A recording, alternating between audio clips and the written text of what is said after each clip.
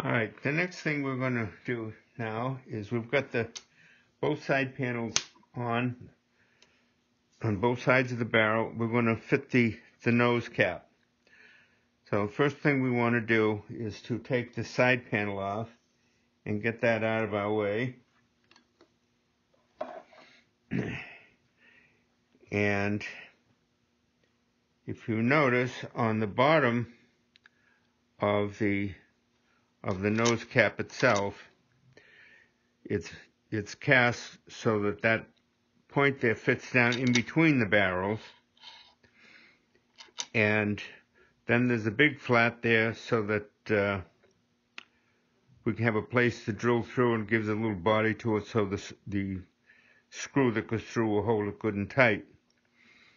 And then the step down here is the step that goes on over that little tab, and that holds the end of the stick of the side panel down good and tight to the barrels.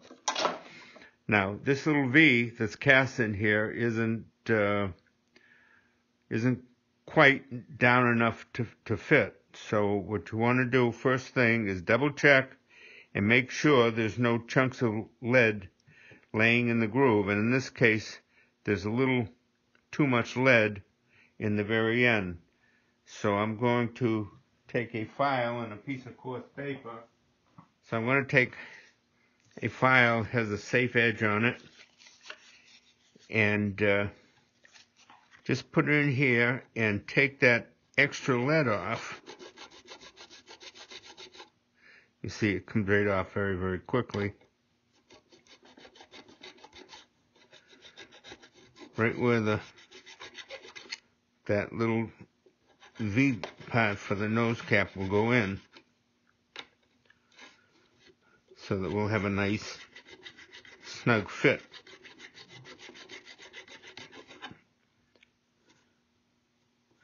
That sounds pretty good there. And then I will do the same thing with a piece of paper wrapped on it.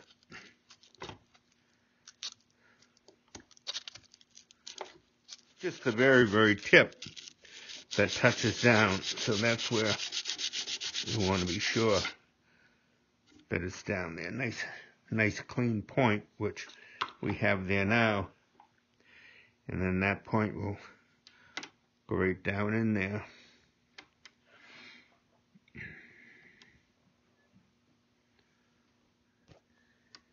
Now, as you can see,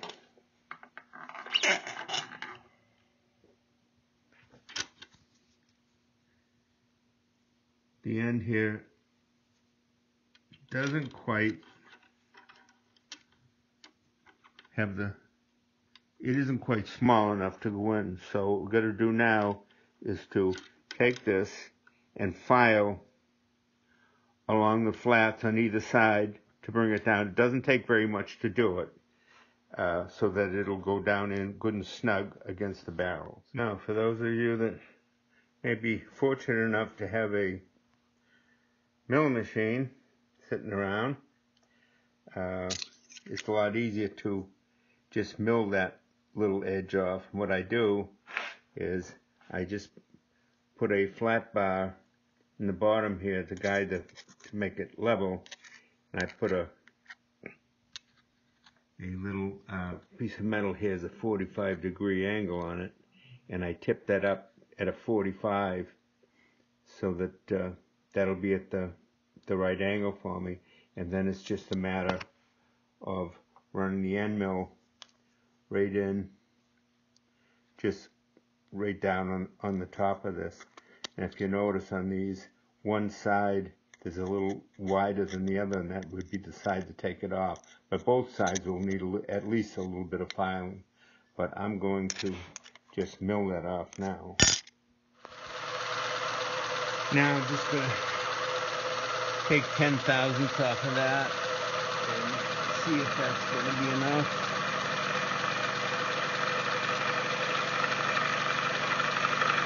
Doesn't take very much, so I wouldn't be surprised if that was going to do it. We'll try that and see.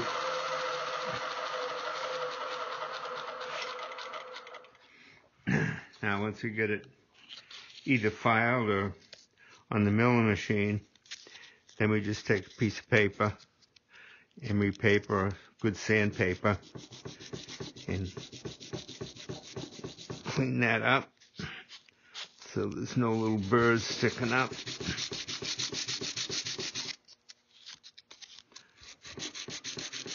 Doesn't take very much to do it, unless the milling machine did all the work. If you don't have the milling machine, you'll have to do a little more filing, but it can be done. There. Now, that should be a pretty fair fit. Yeah.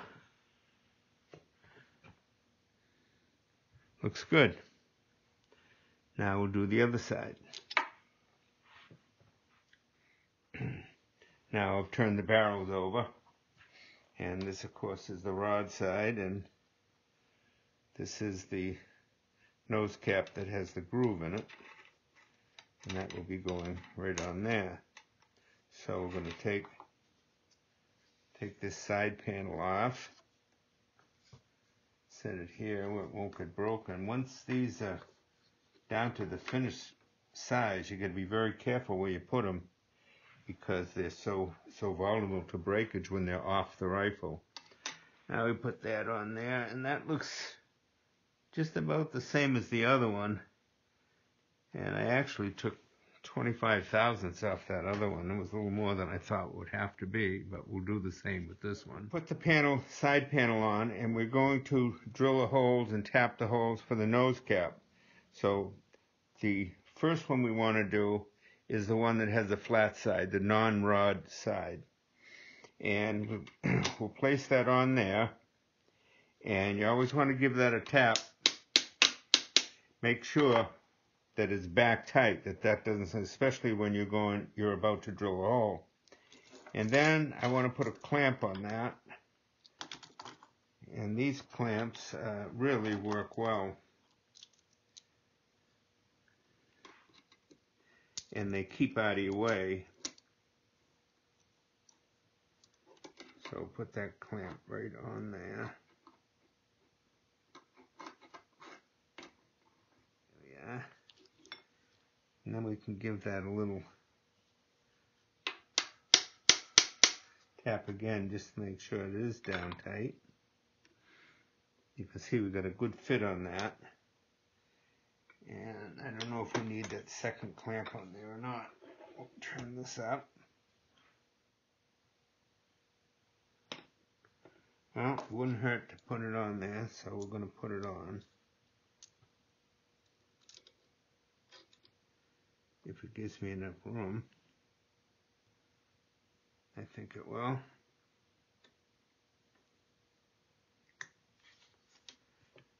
There. Alright, we've got the nose cap clamped on here good and tight, and I'm going to put this into the drill press and drill that from the other side. I just don't have the power to push that through, but you might.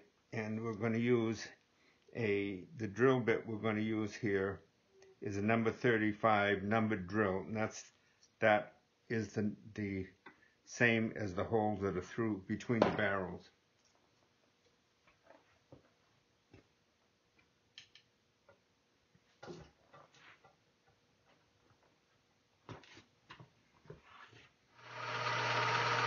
Alright, we're just going to drill that hole through, and it's through.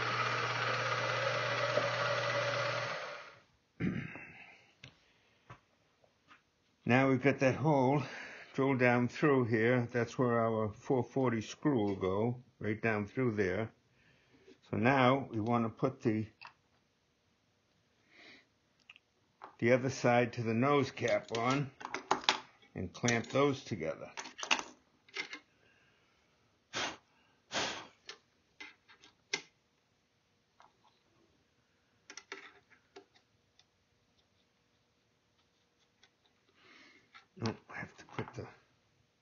the other panel on first.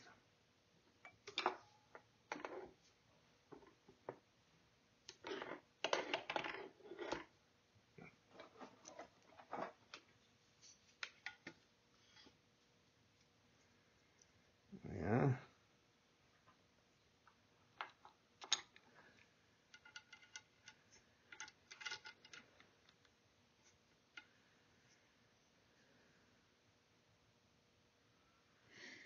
I don't want to leave that loading stick in there. I don't want to bore a hole in that, so I'll get another stick to put in there in place.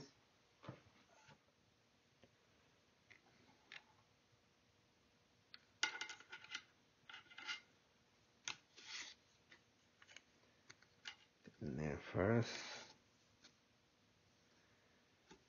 Put that there.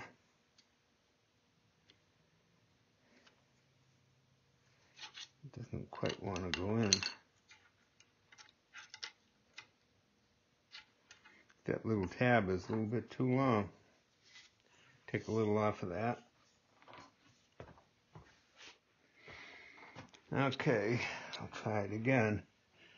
What happened was that little tab sticking out was touching on the end of that, keeping that from going in tight. And we want to make sure that goes in tight. Yeah, that looks better. Put that other stick on there. That'll just keep everything lined up. Also, give that a little tap, make sure that's all the way in.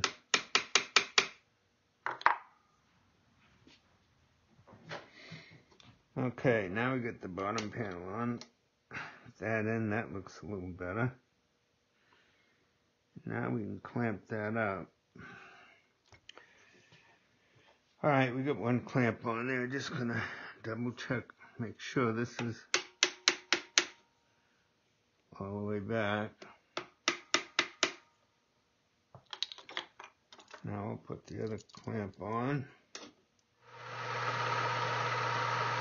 Now I'll just run this number 35 drill down through, and I'm just going to touch down on that opposite plate, just make enough to make a little starter point on it so that the smaller drill bit doesn't slide around.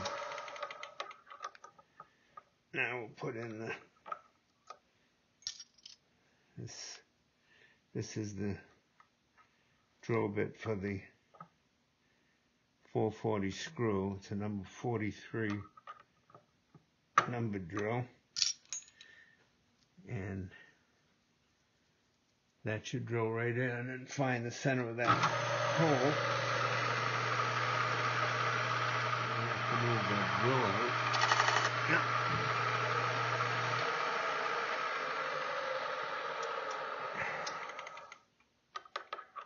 Just move that drill out a little bit, make it longer so it'll clear.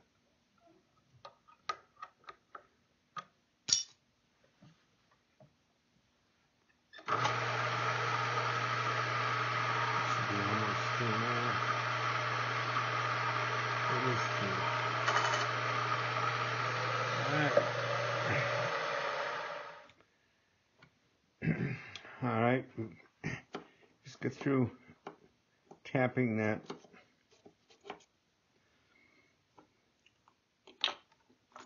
half of the thimble. Now we'll see if one of our screws will go and thread into that the way it's supposed to.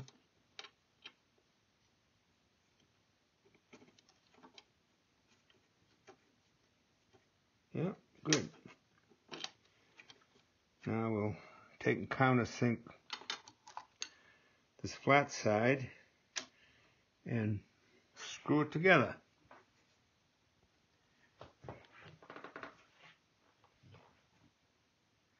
I don't know if you've noticed on some of my vices, I mill a little step down in there, so when you're doing inlays and things like that, you just set them in there and they just kind of hold themselves.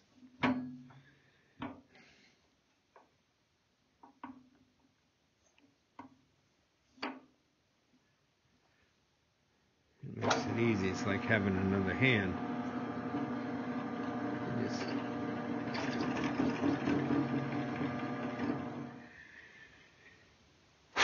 well, get our countersink. We'll see how that looks. That looks good. So now we can take that over and bolt those two together.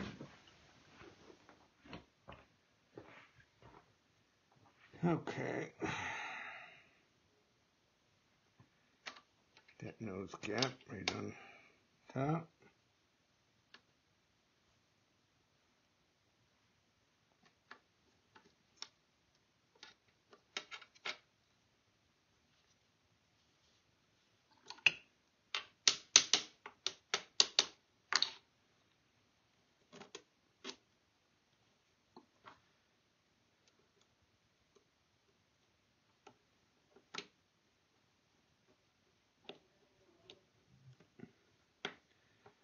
My golly, just gonna go.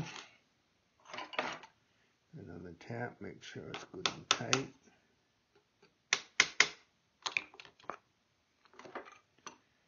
And tighten it up.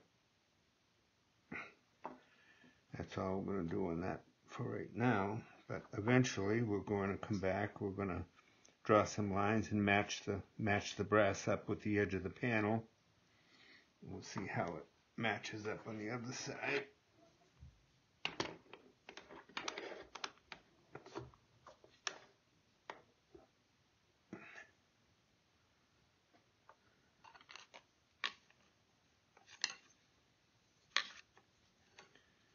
It matches right up.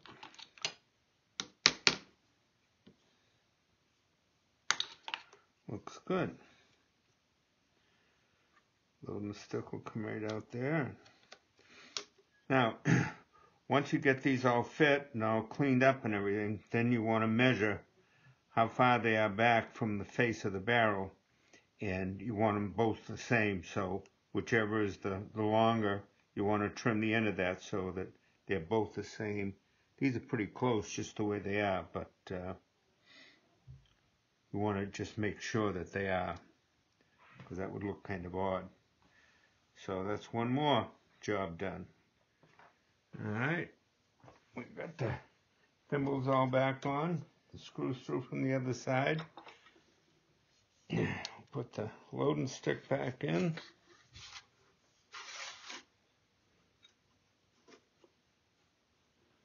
And there we are. Another job finished. Loading stick side, there's the other side. Eventually, we'll have to sand this smooth to match up with the wood and all when we do our final sanding. But for now, we've completed one more job. And on to the next. All right, here's one more job that we kind of skipped over, and now we've got to come back to it, is the trigger guard.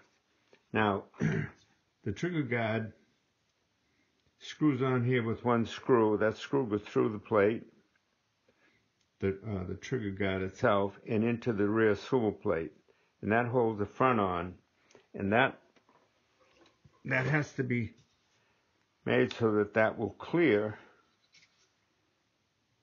the barrel on the other side. We also want to attach the back here, and that will be attached just like a regular trigger guard on a regular single barrel rifle. It's got a tab on the bottom of the trigger guard itself. We've already got the hole mortised in there, and then we have to inlet this piece here down in there. So first thing we want to do is make sure that there is enough width here, and it is a little skimpy. This wood on this side right here is enough, but it would just be a sliver of wood there. So I think, in fact, I can see where I ground that off. I never did get up to that pencil line that I put on there. So I'm going to take this off and grind that back. That'll give us a little bit more wood on that side, and then it'll be even with the other side. All right, I've ground that back a little bit so that it'll fit on. So now we just take and screw this back on here. Look back here. We're looking good now. We have the even amount of space on both sides. So what I'm going to do is center it. We have a little bit of play there, so I'm going to center it. Center it, and I'm going to mark that.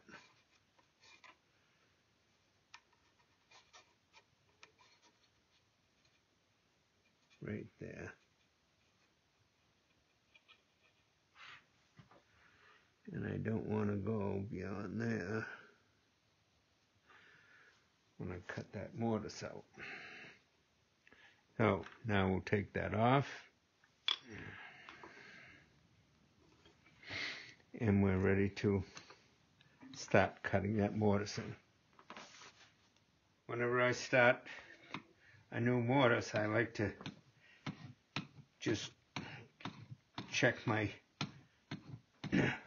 chisels that I'm going to use for sharpness, and these were still very sharp, but it only takes a moment to, I just ran it over the fine stone here and just run it on the strop several times,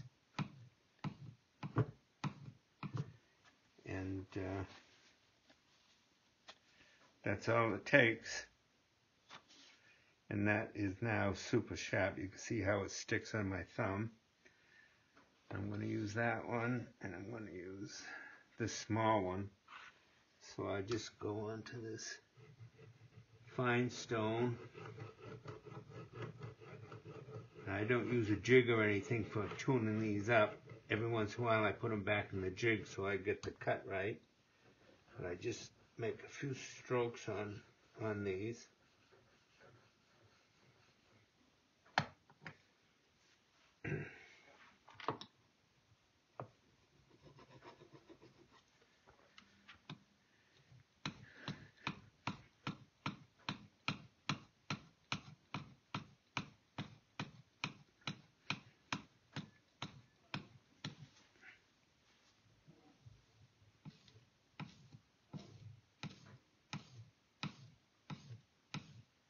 And that's all it takes. Well worth the time. All right, now we're going to let this down a little ways. Now because we've had to grind off the edge on this, we've taken the bevel off. We're going to return that bevel before we're through. So we're only going to inlet this in about half the distance of that, and then we'll draw a mark on it, and then we'll put the bevel back on there for a finished edge. So we'll start right at the back edge here.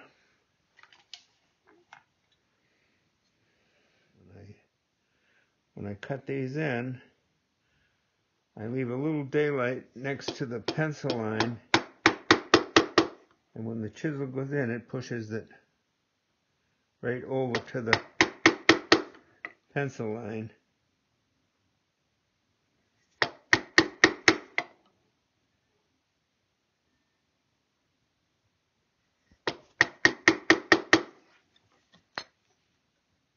You see a long straight line like this, you think, well, why not use a much wider chisel? But actually what I'm doing is when I'm going along, I make the plunge cut, and then I just move the chisel up about 1/8 of an inch. Then move it up and just follow the crack 1/8 of an inch at a time. If you get a chisel that's too wide, it's too much pressure on the wood, and you're liable to make a crack in it. So you don't want to get too energetic with it. This end grain here always is running the wrong way, so I just take enough at the very end to get started, and afterwards we'll go actually sideways on the cross grain. Now this can be done with a gouge.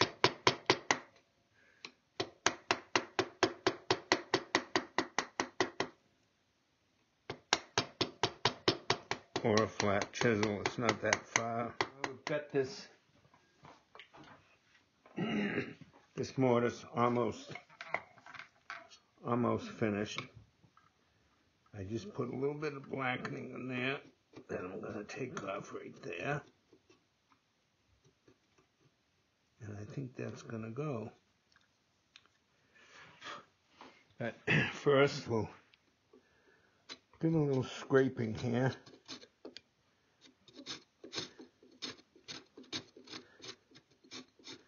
Always keep in mind for that guy that 200 years from now is going to look at it and say, wow, look at that. He made a nice clean bottom of his mortise there. What a craftsman.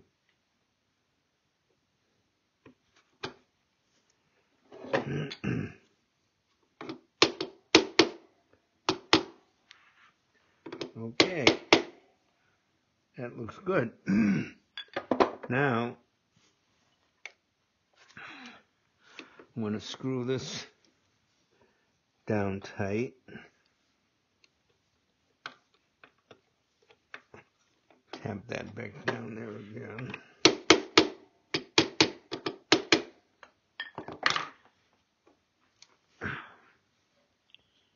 Yeah, it's touching on the trigger, so what we're going to have to do is take a little off the inside of that, the bow on the trigger guard when we get it out. Now I've got the trigger guard all in, and I'm put this clamp on it to hold it down good and tight, and I'm going to run the scribe around the edge here. Then I'll take the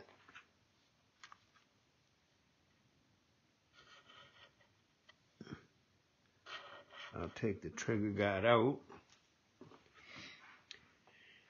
and file the bevel on it. Alright, I'm going to file that bevel. I can see the line there. And I'm going to file from that line up to the original bevel.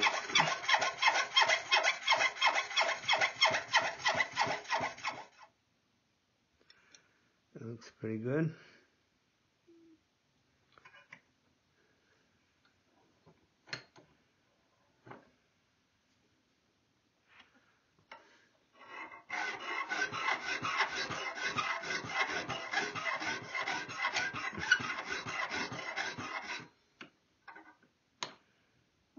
Nice sharp. Nice sharp file too, makes it easy. Now we just have to do it again.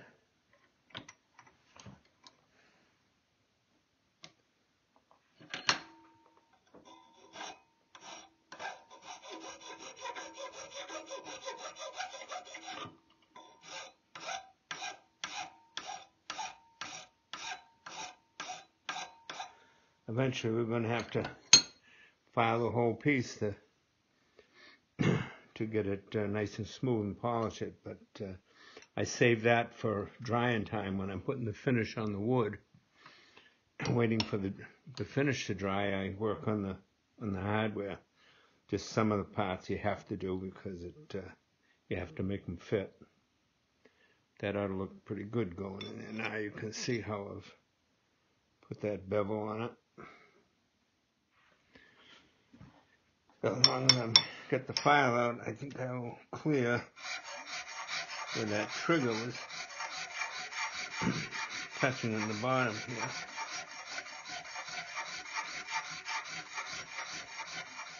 Alright, I've tried that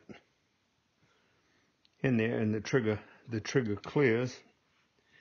So now it's just a matter of putting this on. Now, what we're going to do is we're going to drill a hole through the stock here, through that tab, and that's what's going to hold that in there. So I'm going to lay this down on the outside, like this.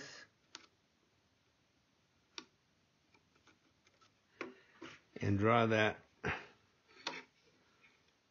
line just where that tab is going to be, so I don't miss it. what I try to do is I try to get the hole further up into the stock than down here, because the closer it is to the edge, it's more liable to break it out. So if I can get that hole in right down here, it would be perfect. So that's what we'll do. We're going to have to put this in the drill press we'll clamp that down and drill it. Okay, I'm all set up to drill that hole. You can see I've got this clamped in tight. I put some leather on the top so it wouldn't make any mark up there. You can see the pencil line around where the tab was. I made a little dot where I wanted the hole, and we're going to be right on that dot.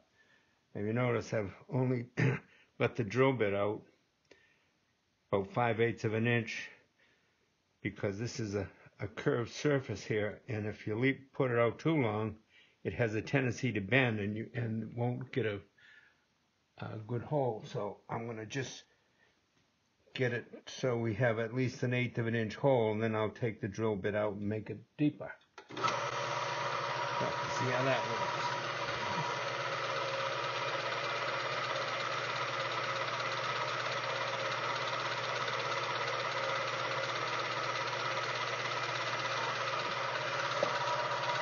All it takes, once you get the tip in,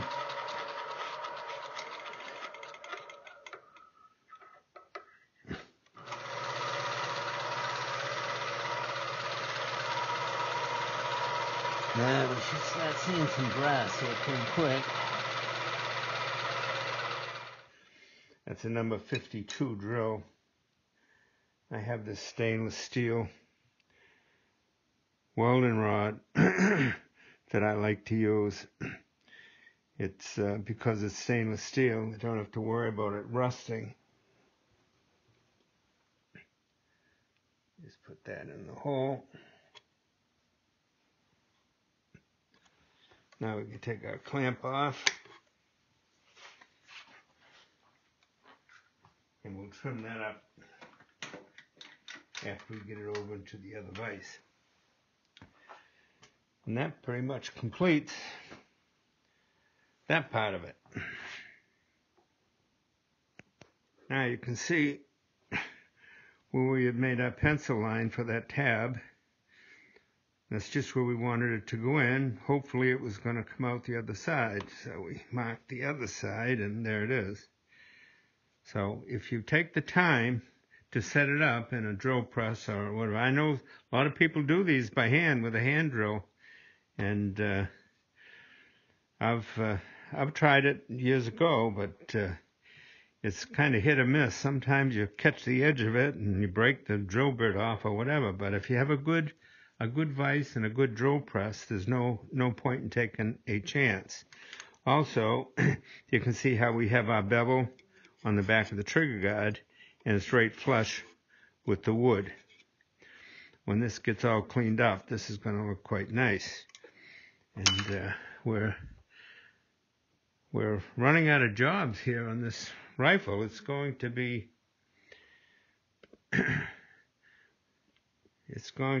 a rifle here before we know it. I think you can see them now right there. So what I'm going to do is I'm going to design a very simple carving, and put the raised part in between the wormholes, and hopefully when I lower the background, I'll eliminate that wormhole. There was a couple others here on the top of the comb here, and I got rid of all those. There were several places on here, but the wood was so good, I hated to just throw it away, so I took the chance and used it, and I think I'm going to get away with it all right. To give it a final sanding with some fine paper, rub it down with steel wool, and get the stain on it. That's always a fun part. It's the most rewarding when you see all the stripe coming out in the wood and the real beauty of the wood. Then while the stain is drying, we're probably going to stain it 2 or 3 times, and I just use an alcohol stain.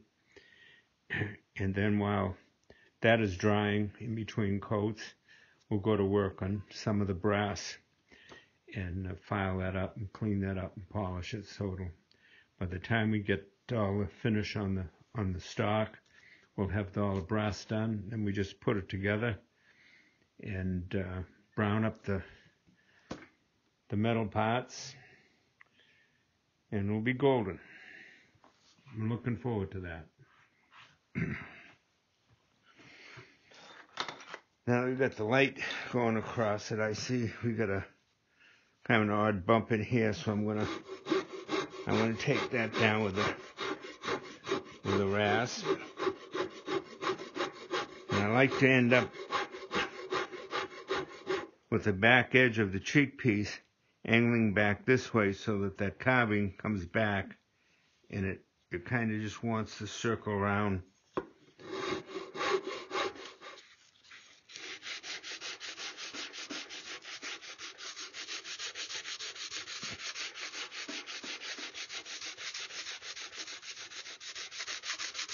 When you're sanding like this, you can actually feel it when you make a long stroke going across it.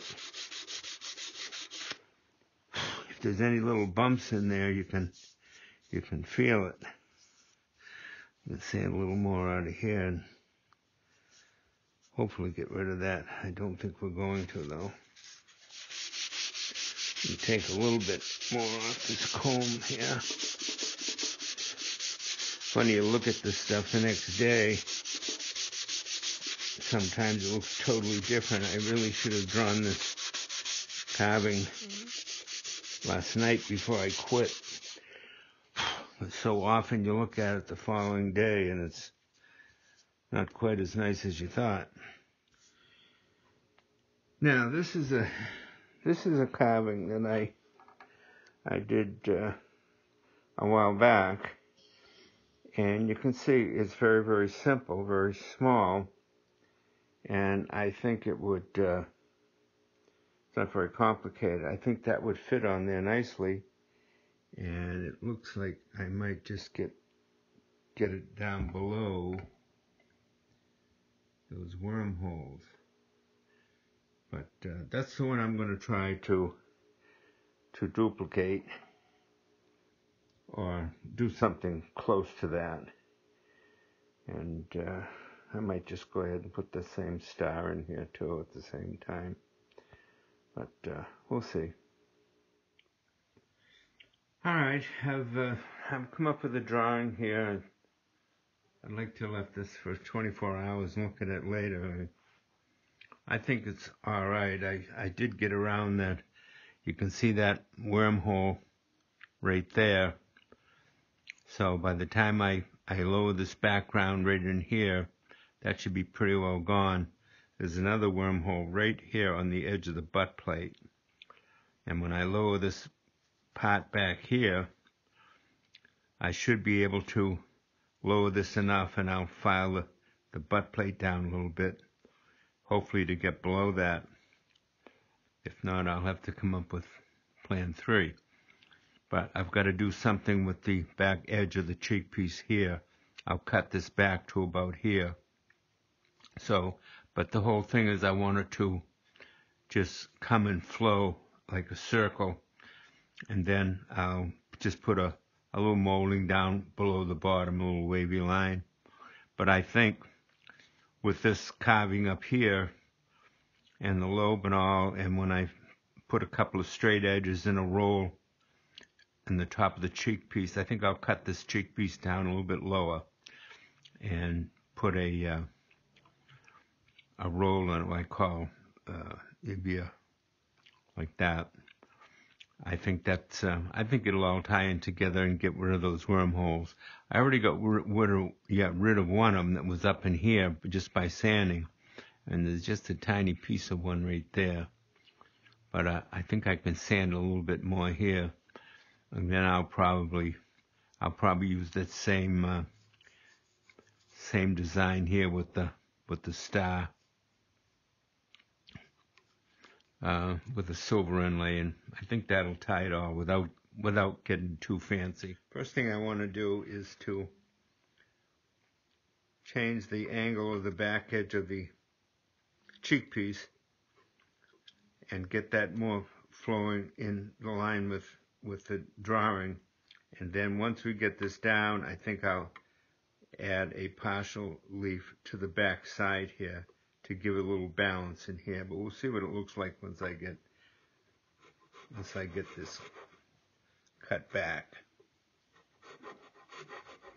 Sometimes when you start to work on one of these things, ideas just seem to pop out at you. I just put a little sandpaper on this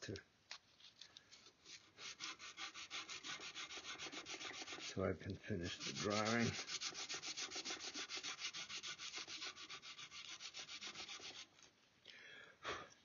Yeah, that's looking a little better. Now we can finish the inside of this drawing here. If this comes down in here, we want to keep this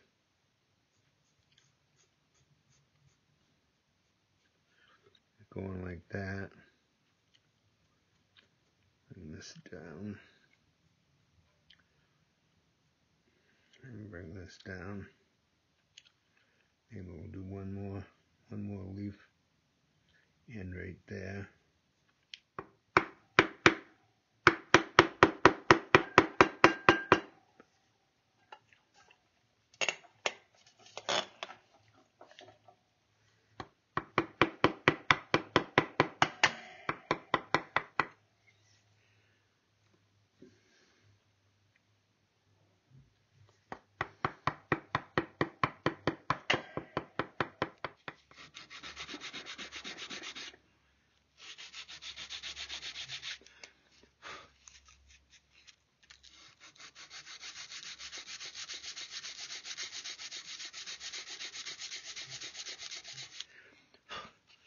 You're doing this, sometimes you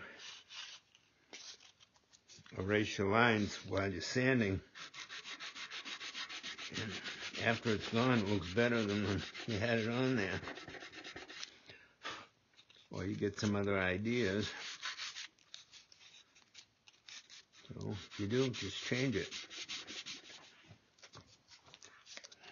Alright, I've got a bigger dowel, conforms to that a little bit better. I just take some of that nice paper and I just clip a piece off with the scissors. It's kind of hard on the scissors, so when you do that, don't use your own scissors. You want to use your wife's scissors. I wonder if she knows they're gone yet. Could have taken that bump off of there before I started the drawing, I guess. It would have been a little smarter, more interested in getting rid of the wormholes. Now I think we can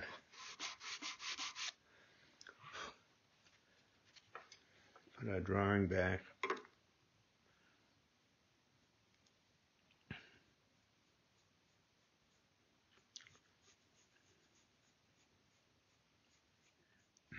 Now, when I'm getting ready to start to do a carving, as far as the actual carving itself goes, I have this board here with a bank of gouges that are laid out in order of their radius, so that I don't have to be shuffling through a box or looking for the right radius. If I reach for a certain radius, and I can usually get it on the first or second try. But if I get this one and I try it and it's not quite, I know I'm usually within one or the other, so I just go up one or back one to match up to the drawing. And I keep it right close to my carving, so that I don't have to walk across the shop to get it. And I also lay out another bank of gouges over here, and those are mostly those those fishtail or beaver tail gouges that I like so much. And I usually sharpen them all up just before I start to carve, so I don't have to stop right off. But as I'm using them, I will quite often stop and just give them a few strops just to tune them up. We're going to start right here and start plunge cutting all these lines and just go right up and around, and we're going to get all those lines plunge cut before we do anything else. As I said earlier on, this is not supposed to be a carving tutorial. I just did this carving on a whim, so I'm not going to video every minute of it, but I want to do enough of it so you'll get the right idea. So here we go. Now you can see I'm just sliding that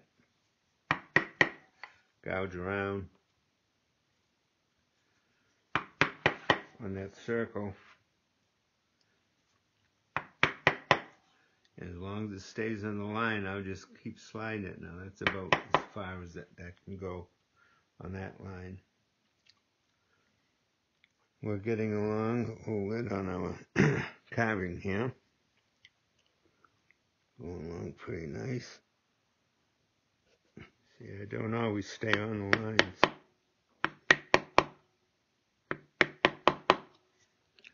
Like right there.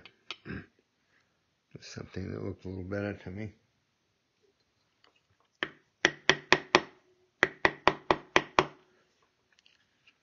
Now, you can see where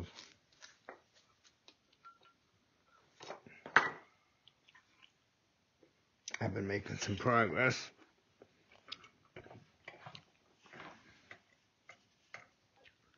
You can see the stamped in line. We've got everything stamped in down here.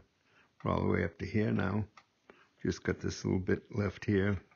Got one little leaf there to stamp in. Then we can start taking out background. But I did get that cut. There's that wormhole right there. So this wood here will be removed, so that'll get rid of that one. And there was another one there somewhere that I saw. Maybe I sanded it out, but it's looking good so far. Okay, I just finished up doing the plunge cut. So now the whole drawing has the plunge cut. Now the next thing we're going to do is to come back and take off the background here, lower the background so that this will just jump out at you, and hopefully we've gotten rid of those wormholes, but we'll see. Alright, we're going to start to remove the background on this. So I think I'll start right here in the back edge of the cheek piece, and normally I do that with my carving knife, what I call my Bivens carving knife, and I will do a lot of this. I hope I will, if I can hold on to it with my hand. If not, I'll have to do it with the gouge and chisels.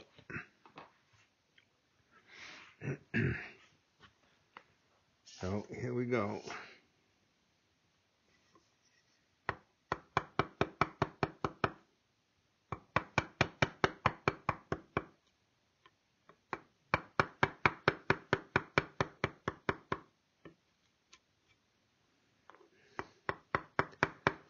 This section I'm doing here, the back edge of the cheek piece, it's all end grain, so you want to be sure you have a super sharp chisel. And I just went over and I stropped this a bit just to be double sure, but it is really sharp. Actually, I think I will try my knife right here.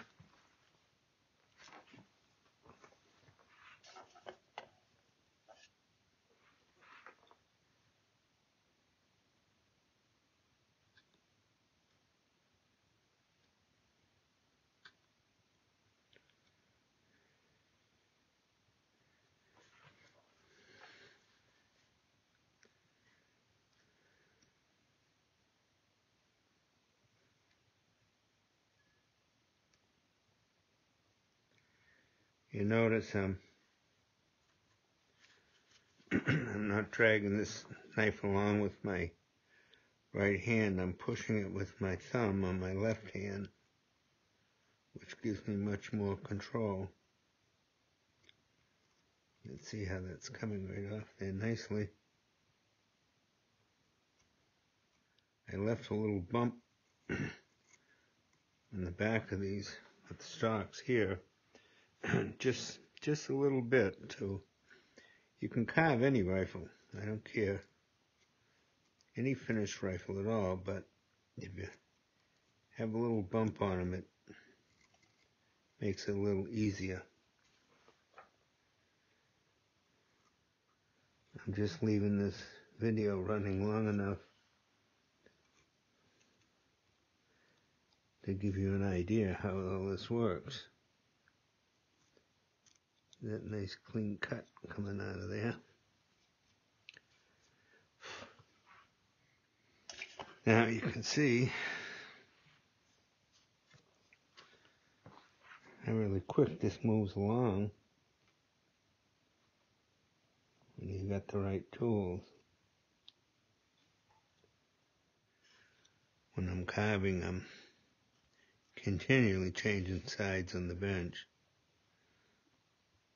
Without a video person here, running the camera, it's terribly time consuming.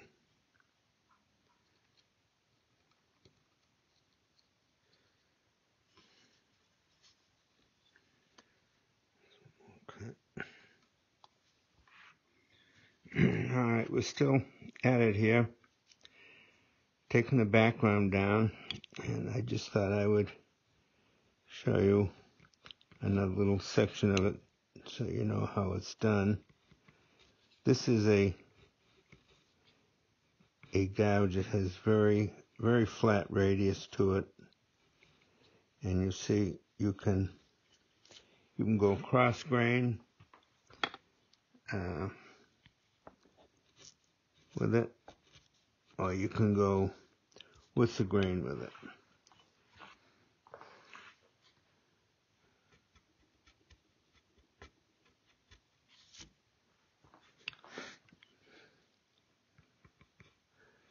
We have quite a bit of wood to take off right here.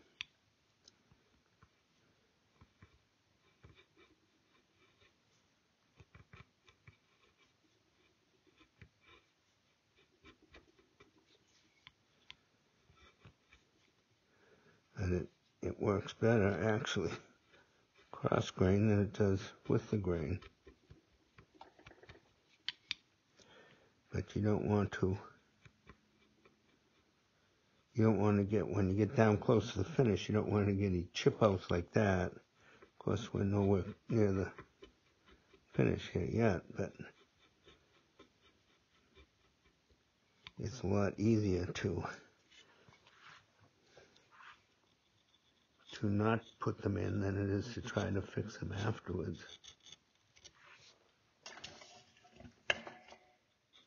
When I get down close to the butt plate, I'll have to do that with a regular file.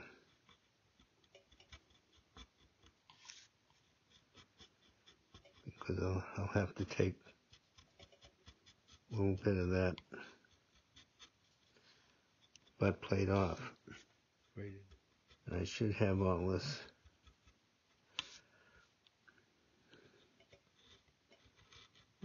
background pretty well off by quitting time today. So I'd say this has been a pretty good day's work so far. We're not done yet. Still got another hour. And that's just about what I need to finish. Once we get the cutting done, then we'll scrape all this background and make it really flat. Well, I scraped some of the background, and I'm going to see if I can get this piece down. This wood is high in here, so that's got to come down. I'm going to have to take off some of the butt plate to do it, which is good because I think it'll go down below that wormhole that's in the edge, so we'll just try that.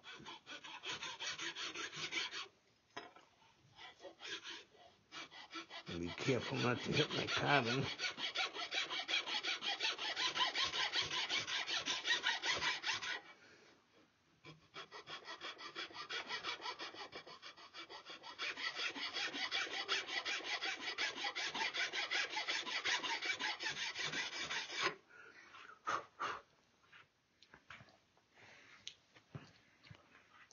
Alright, I've got all the background lowered and flattened out, and I've done most of the scraping.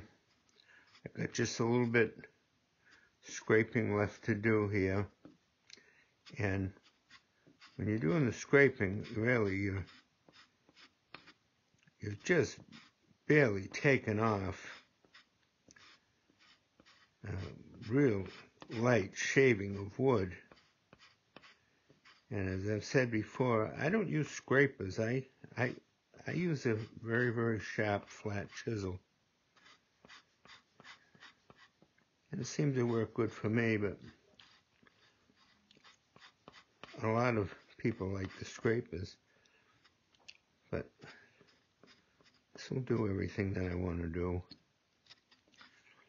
I've gone over pretty much all of it.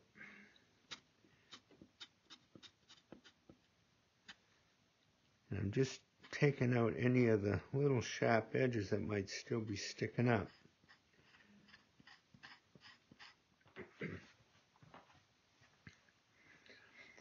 I don't do the only thing left now on this carving, the same as on the wrist here, is to sculpt out the inside part of these leaves and establish so that they look three-dimensional. And I don't do that until I get the whole gun all sanded. The reason for that is when you're doing all the sanding here, you're very liable to hit the carving itself. And if it's all carved in detail and you hit it, you're going to ruin it. So I wait till after everything is sanded, just before I'm going to stain it. Then I'll go back and sculpt that out. So I won't show you the whole sculpting of all of it, but we'll come back to it enough just to give you an idea of what that entails. Now for sanding, I'm going to start right here at the frizzen panels. Get this side here. Now, some people like to leave this flat with a sharp corner on it right here, and there'd be some inlays go here where these screws are, so that the screws don't wear into the wood. But that'll come out. You can do that whether you leave it square or whether you make it round. But the first thing that I'm going to do is to sand these grooves on the sides here, and because those are just rough cut, and get those smoothed out good. And then I am going to take the corner off this and make it a little more of a roundness to it, and then get back to the frizzen mortise and finish this up. Then I will put the finish sandpaper on it and take this panel off and set it aside and go to the other side. But the first thing we'll do is this. And I just take a small section of wooden dowel. You can't see all those little nicks and grooves unless you have that light going across it. It's so important to have the work right at your face level. You can see I'm standing here, I'm standing up straight, not all bent over. I couldn't hack that very long. I want to make sure that you sand this right out to the nose cap, make sure it ends up at the same level as the nose cap. I just keep rolling the sandpaper up on the dowel, so I always have a fresh piece. When you get out to the nose cap, You want to sand this, go right out onto the nose cap so that you have a good transition from the wood to the metal. You're very, very close, but you want to pay particular attention to that and get it down with the coarser paper. This paper is 120 grit, and that will cut pretty fast. This one is a brass nose cap.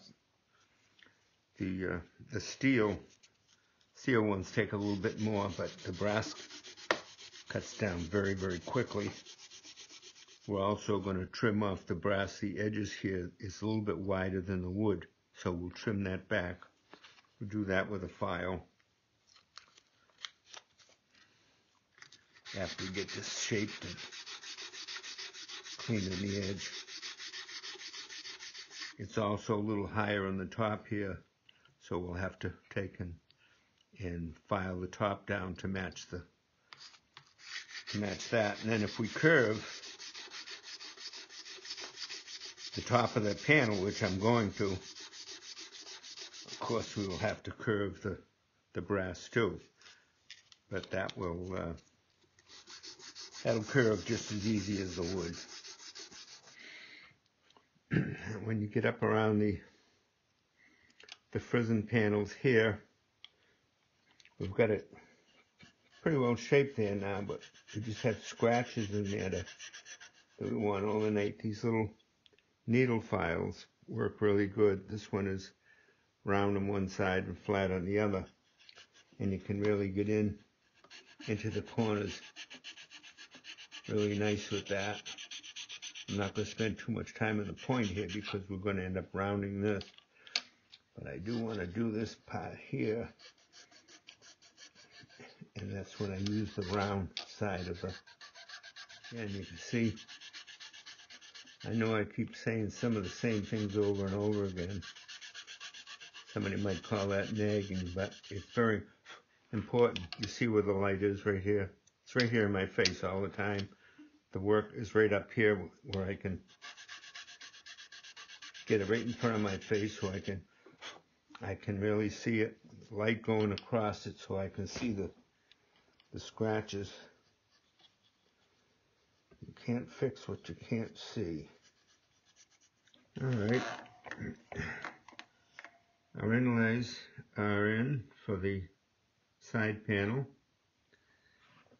and I have sanded down the panel itself with 220 and 320. Made it good and smooth here, so you can't feel any change in between the wood and the metal. And as I said, I use 220 and then 320. And the next thing I will do with it is rub it very vigorously with 4/0 steel wool. And I know a lot of people will say, oh, that's not good. The steel wool gets in the grain and will rust at a later date. But if you do your sanding with 320 or even finer, there won't be a problem of the steel wool sticking into the grain. Yeah, I've never had any problem with it, and I've done it for years. But if you don't want to use a steel wool on it, just go to some finer paper. But I rub it with the steel wool in between when I stain it. I rub it again with steel wool quite vigorously, and I stain it 3 or 4 times sometimes to get the depth I want, and I rub it with the steel wool in between every one of those coats. And then when I put the finish on, I do the exact same thing, and I've never had any problem with steel wool. I have the other side panel, the opposite side, all sanded and finished, and now I'm just ready to start giving this side with the thimbles is final sanding, and I'm using the 120 here at the very tip so that I can cut the wood down to match into the nose cap itself. There's a little more wood than I want to sand away with 220 paper.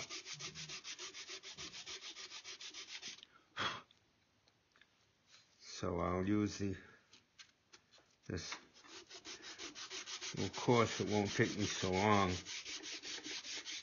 I always say there's enough to do without making it any harder on yourself than necessary. Now I just have this side left. It's got a fairly good step up in it, so this will take a little sanding. And then I'll switch over to the 220 and the 320.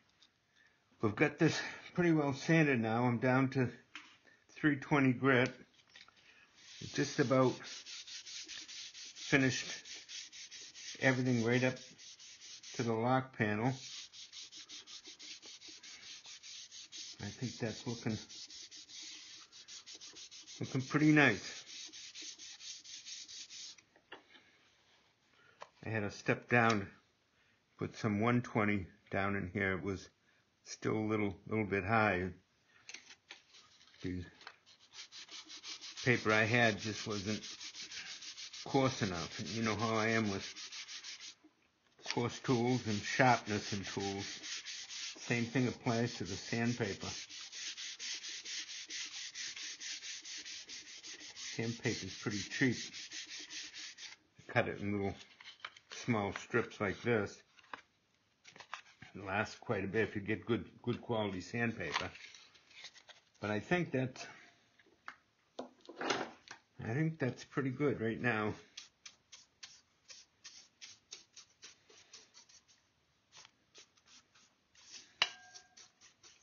That's going to pretty much finish up the front end in this rifle. I could all there's left for me really to do on the side panels and the barrel would be to steel wool it down, and then it's ready to stain. And the devil might even want me to do that this afternoon. Really, it's ahead of time, but I always get anxious to see what the curl is if the wood is as good as I thought it was when I took it off the wood pile. This wood is really, I think, is exceptionally good wood. It's time to shape the end of the patch box. I've taken that down a little bit. I've drawn the lines on it to guidelines. You notice they're tapered. They're wider at the back than the front. Gives it a little nice classy shape there. And what we're going to do is put a groove down through the middle.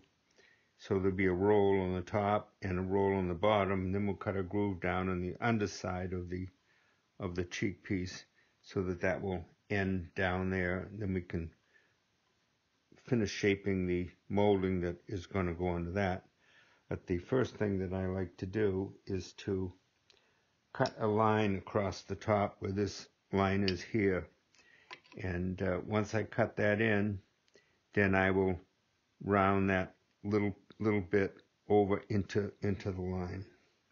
Now you can do this with a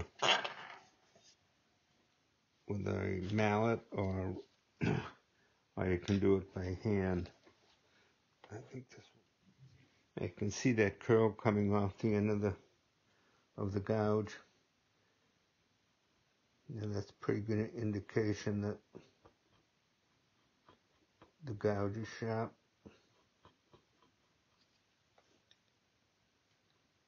All I need here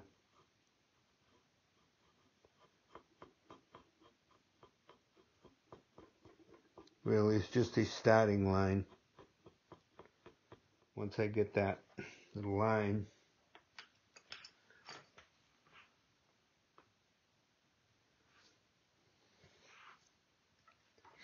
I have this little file, double cut file, very thin, and I can put that in there. It's pretty damn straight, but this will make it absolutely 100% perfectly straight. Now I'll bring that round edge right up to that line.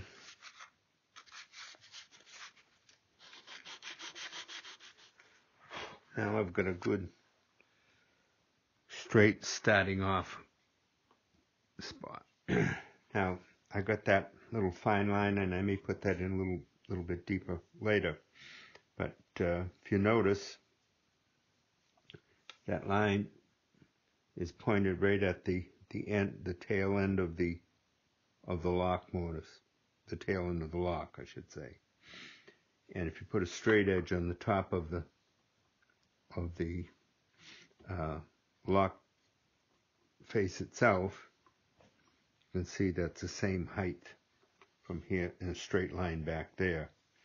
And this stock has a 1/4 inch cast off, so this really gives you a nice feel when you pick that up. Now, next thing I'm going to do, maybe I'm going to cut that groove out of the center, and it starts off with a fairly wide groove.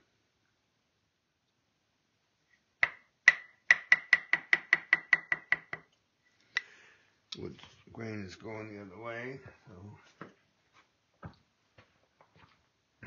we don't argue with the wood grain.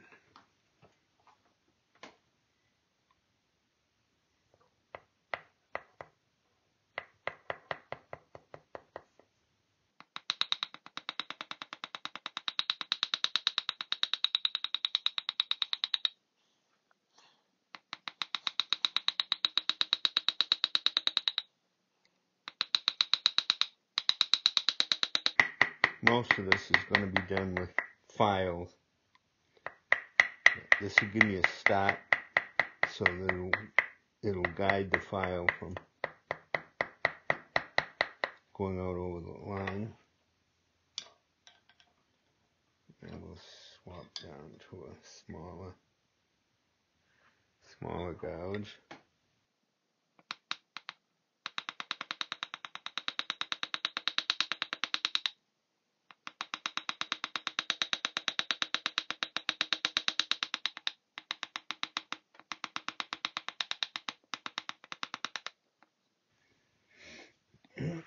Now we're really getting small.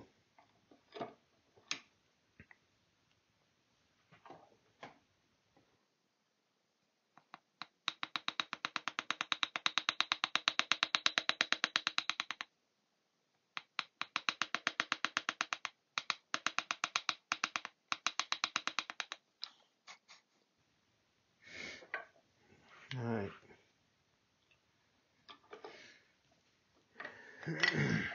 Now we'll get a rasp. It'll cut part of that.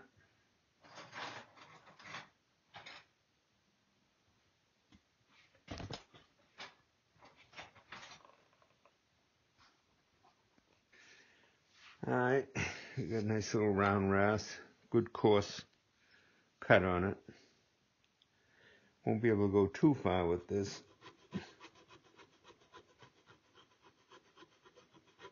Guess that's about as far as we can go with that. We'll end up with some sandpaper. Sandpaper on some sort of a dowel or a drill rod or something.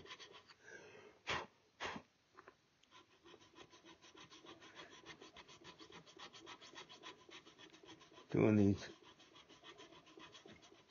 cheek piece ends. I like doing it. It seems to take shape pretty fast. Now we've got a smaller.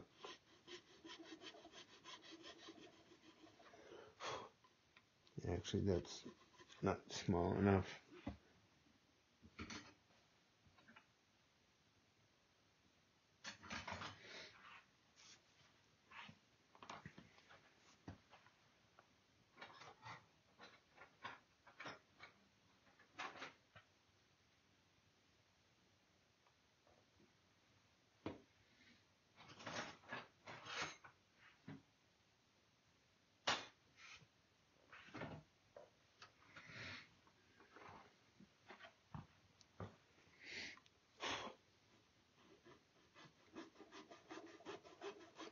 That's better. Once you get a line cut down through there with your gouge, it acts as a channel there to keep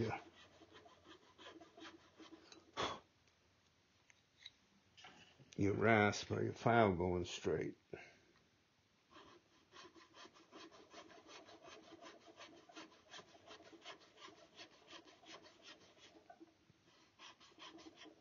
Ooh, getting hot.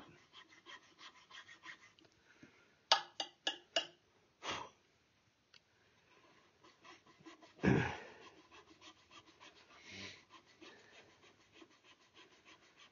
want that to get down there pretty good. So I'll have a definite roll going on there in the wood. You want it to look like there's a little wave going up over that and down the other side.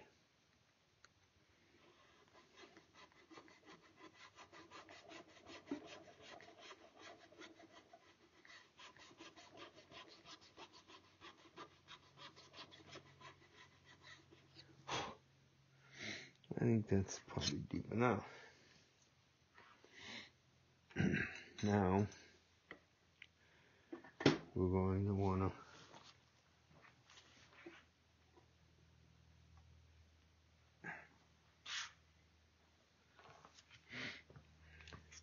to cut a groove, another groove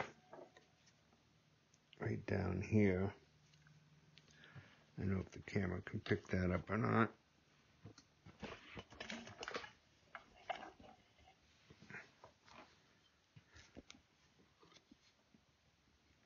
There. Now we'll cut a groove down in here, probably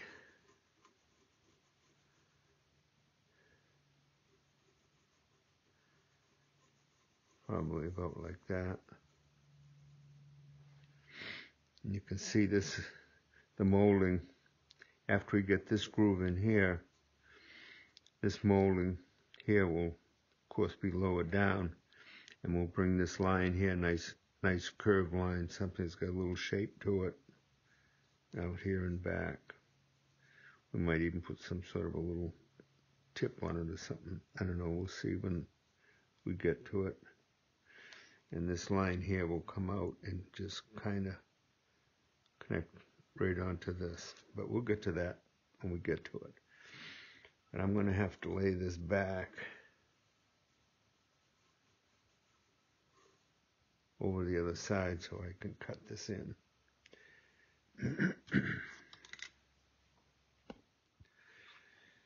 Get this flipped around now so that it's in position for the camera and me.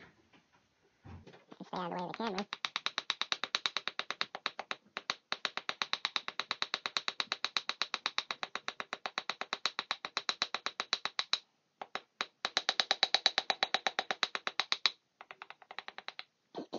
I have to go quite slow on this. When you have natural degeneration in your eye, lines look like a wave.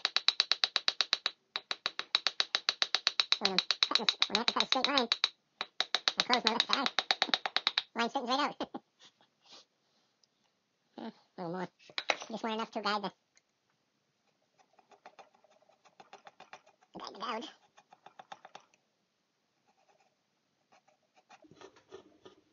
Chisel cuts it a lot quicker than the gouge. I mean, the gouge cuts it quicker than the rasp. That's enough to get me started on that anyway.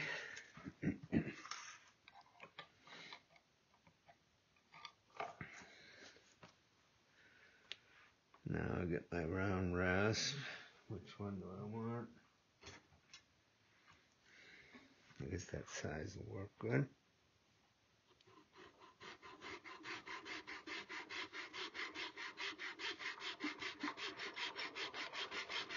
I've just taken a regular round rasp and bent the end up, put a little handle on it, makes it easier to hold on to.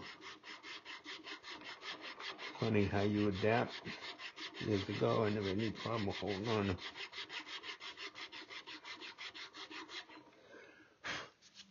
do what you have to do.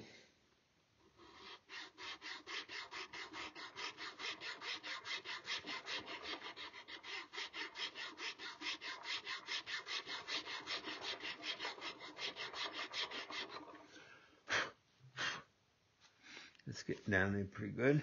Now you can start to see what I'm going to do is I'm going to smooth this up so we get a nice clean curve going up over into the other groove.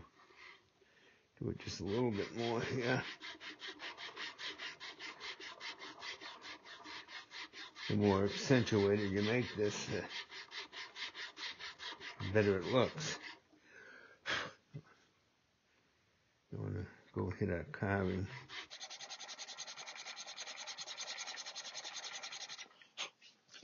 Yep, I think that will do it. Yeah.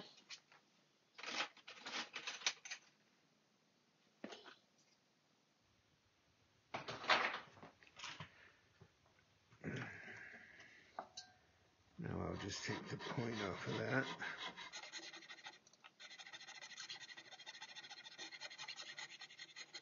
Round it right over.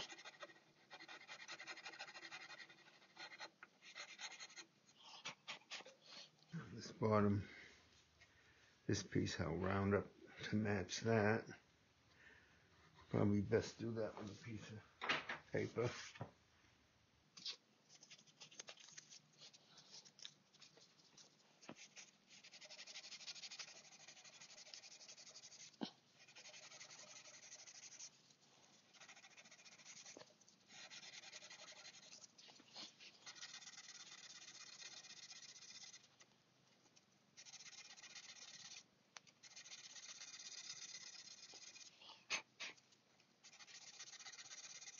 Getting there. Now I'll do the top edge.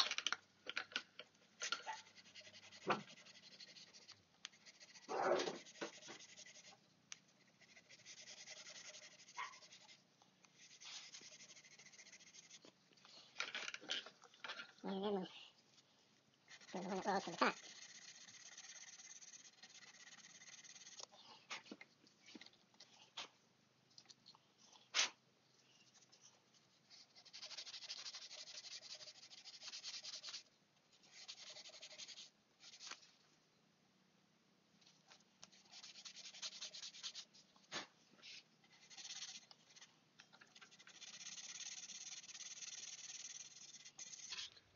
Now, that's pretty near there.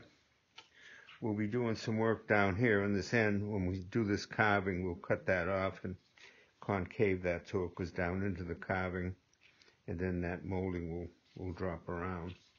But that gives you an idea of what we've done, how quick that happens. All right, we're going to design this little piece under here. This isn't going to be much of a designing job.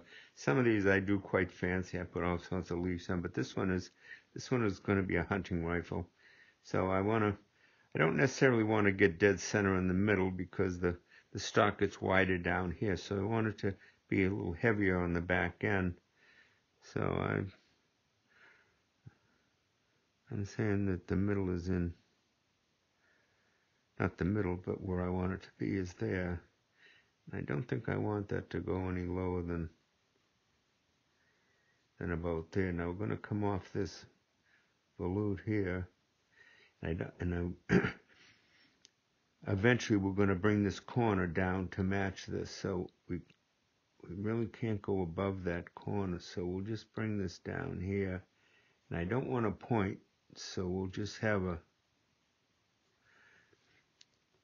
round.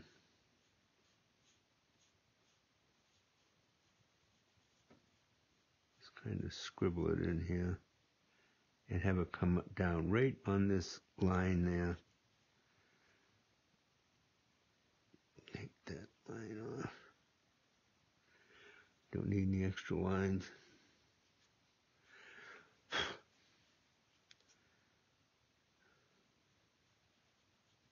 I can actually cut this better than I can draw it. But you can see that little ridge line coming right down here, and it all kind of joins onto this carving and this carving up here, so it all becomes part of the same design.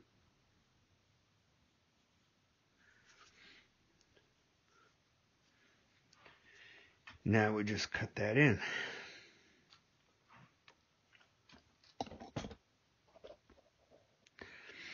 Now I want to get a really nice smooth curve on the bottom, so I'm gonna plunge cut just the bottom of this circle here.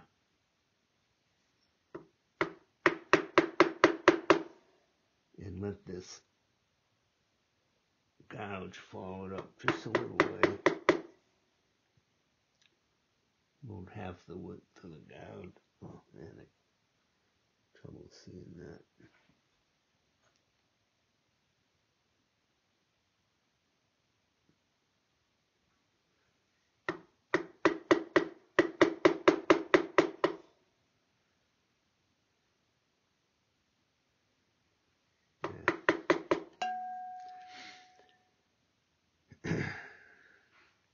And the rest of it I'm going to cut with the knife.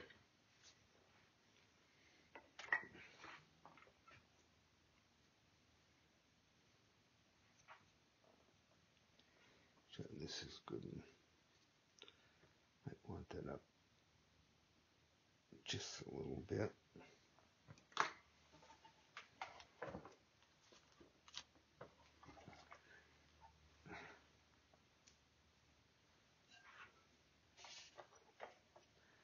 I may be blocking the camera on this, but there's nothing I can do about that. Actually, I'm going to put my other glasses on.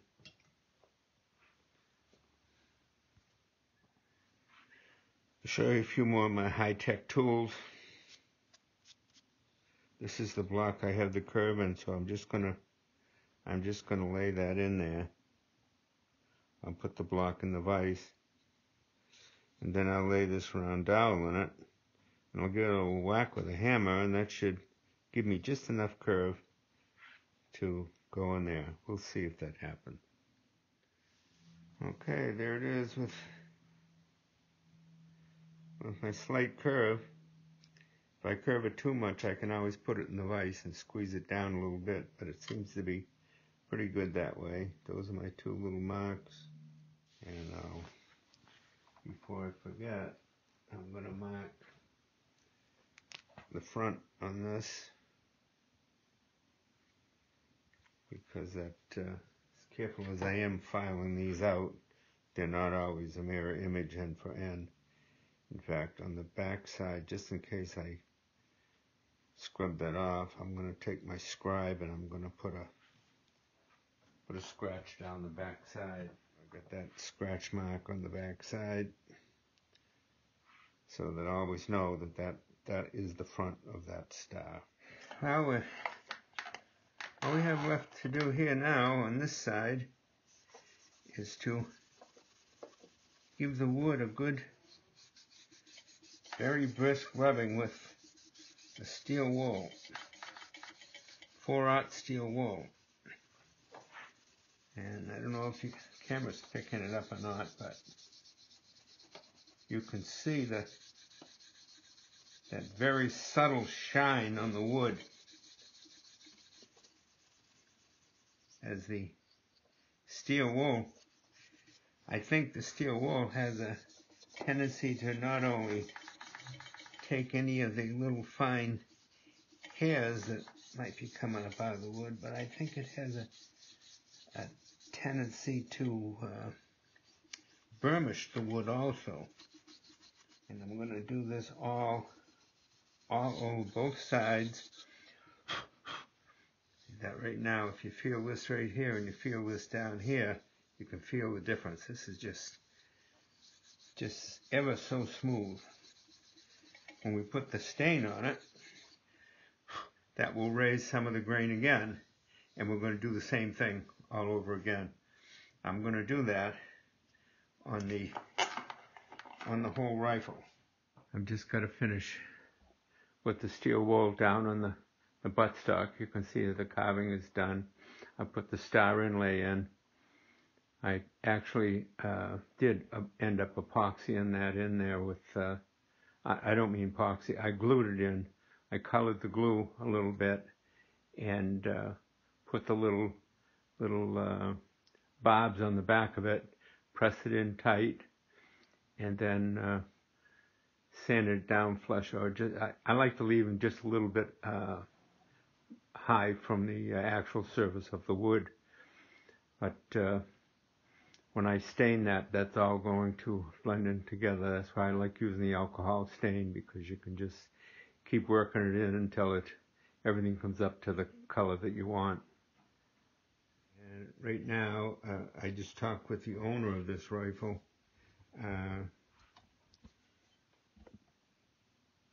Yesterday, and he said he'd like to have a little silver wire around the sliding wood patch box. So if I'm going to put the silver around it, it's just a very thin line and just a little leaf on both sides. So I think if I'm going to do that, I really should put a little carving on the patch box, which will just be very small, very simple. And that pretty much wraps it up. But I'm going to finish rubbing it all down with the steel wool now. Of course, when I get to the carving, I don't want to rub it too hard, because I'll lose the definition of the carving. Now I'm going to sand this. I haven't had the